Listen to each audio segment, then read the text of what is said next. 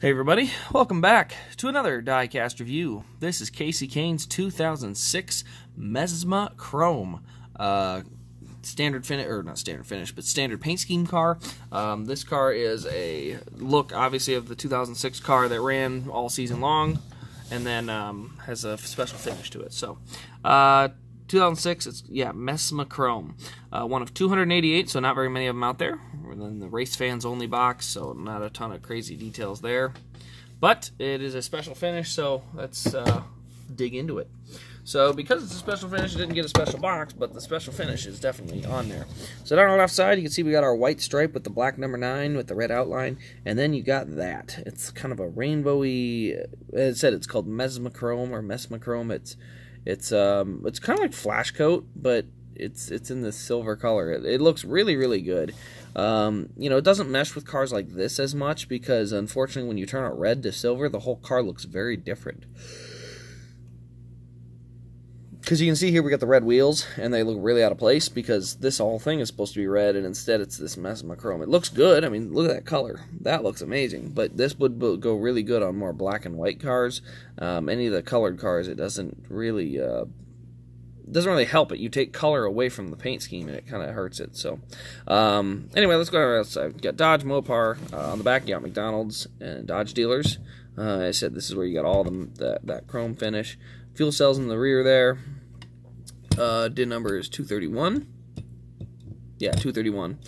Roof flaps do pop open there on the roof.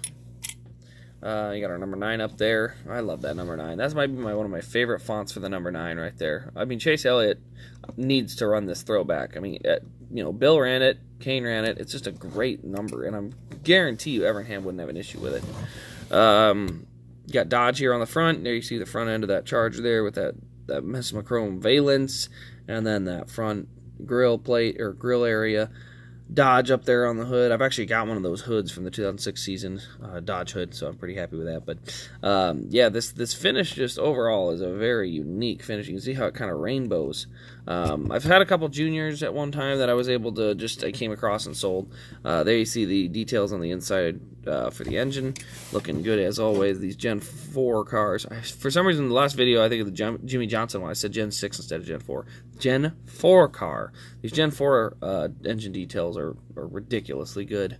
Oh, also, yeah, that's the other thing. I do have the hood, so I know that on the bottom side of the hood, it only says Wix. And it does. Then, obviously, we got our other details for the cab and junk in there.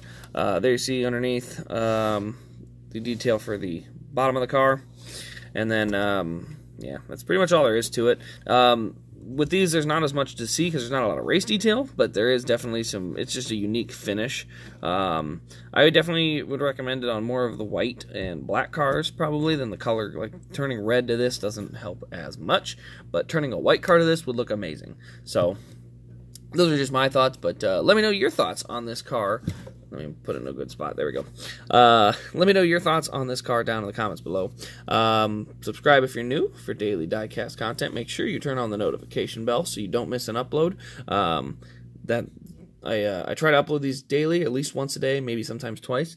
So definitely turn on the bell so you don't miss when those go live. Other than that, this will wrap it up for me. Thank you all for watching. I really appreciate all your support, and we'll see you in the next Diecast review.